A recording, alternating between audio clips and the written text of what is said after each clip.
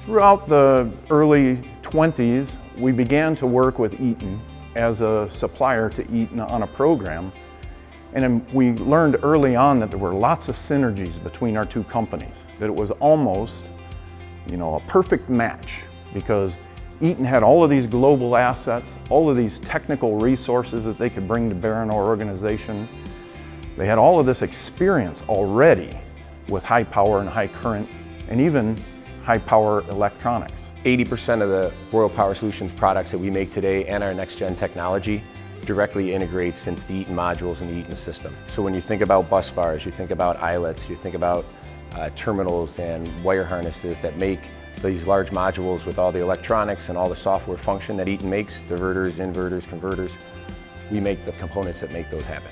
Royal has something that nobody else has. It allows us to reinvent the market.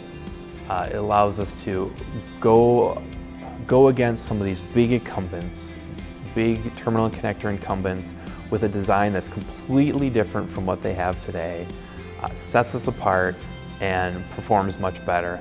And when we combine that with the Eaton global manufacturing, global footprint, and global customers that Eaton has today, I feel that in 2 years, Eaton and Royal combined can have a dramatic impact on the market. So what this allows us to do is really capture more value on our e-mobility products. It allows us to in-source our own components, right, at a lower cost.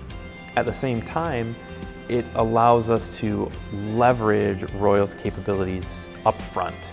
So in a lot of cases, when you're designing a component, you need that expertise as you're designing the power distribution box or as you're designing the inverter. And we can leverage Royal's capability and design smaller modules, higher performing devices, and provide solutions to our customers that meet different requirements or higher performing requirements.